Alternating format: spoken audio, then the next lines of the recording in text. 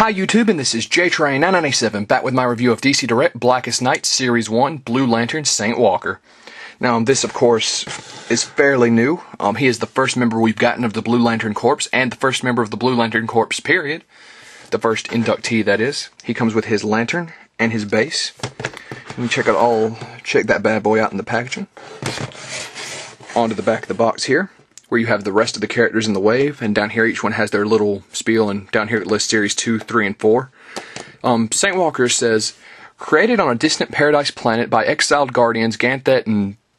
can't say that name, S-A-Y-D. Once again, not very great with pronunciation of these names. Each inductee of the Blue Lantern Corps discovers his own unique destiny and must decipher himself to become a champion of hope in the universe. Saint Walker is the first being to choose to become a member of the Blue Lantern Corps. So... actually, this guy didn't sell that well when like I said, I went to my comic shop and checked the days, the day this came out, because I didn't get mine in the mail that day. This guy wasn't selling that well. He's actually one I wanted after reading his origin story in Tales of the Corps #1. Let's pull this bad boy out of the box. And here Saint Walker is out of the packaging. Now let's get a quick 360 of this guy. For those of you who saw my Red Lantern Atrocious review, I complained about how he held the lantern. Unfortunately, Saint Walker isn't much better. As you can see here, his lantern is constantly wobbling around in his hand, and basically their way of guaranteeing it stayed in is to make sure the finger and hands are really tightly closed, so that to get it out you pretty much have to lift and pull. Let's zoom out here real quick.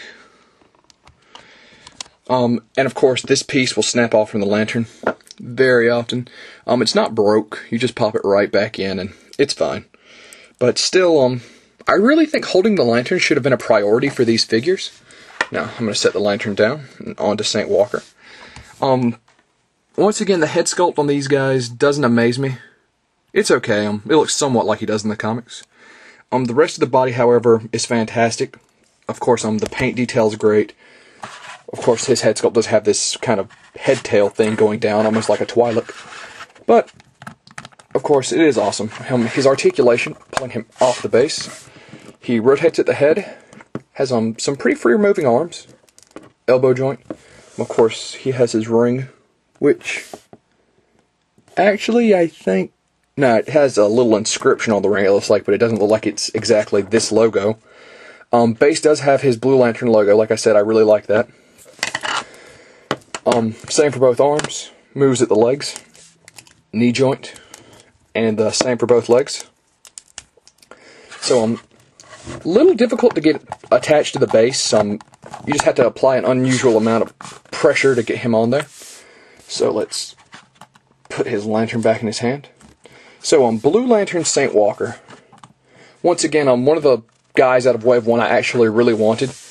But, like I said before, didn't look like he was selling that well. Once again, DC Directs are usually meant to be pulled out of the package, posed, and displayed, not played with. So, I do have some issues with the fact that his lantern is so loose in his hand, but that seems to be all the Blackest Night figures. Other than that, his detail is nice. I wish there would have been a little more attention paid to his head sculpt. His ring is at least visible on his hand, unlike some of the other figures. Even though it looks like you can't really... it looks like his inscription is not on his ring, just something random. But Blue Lantern Saint Walker still serves my purpose. He's still going to look good in a display. Still, though, a little more attention needed to be paid to this guy. I'm going to go 7 out of 10, and this is JTrain997 saying I'll see you soon, YouTube.